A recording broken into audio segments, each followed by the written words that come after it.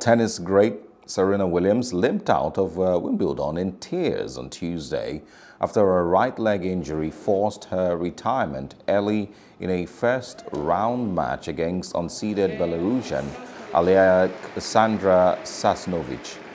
The American sixth seed, a seven-time champion bidding for a record-equaling 24th Grand Slam singles crown, was clearly in pain early in the first set on a slippery center court and limped off for treatment while 3-2 ahead.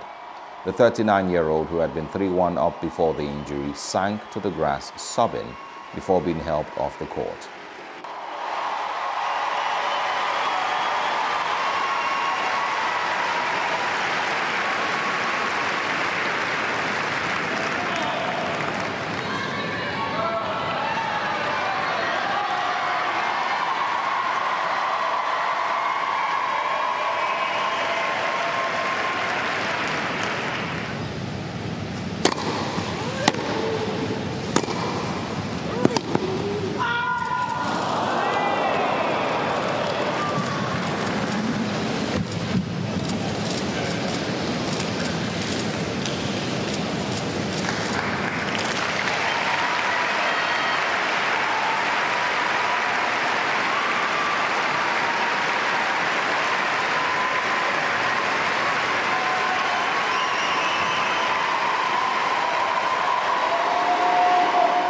Hello, hope you enjoyed the news. Please do subscribe to our YouTube channel and don't forget to hit the notification button so you get notified about fresh news updates.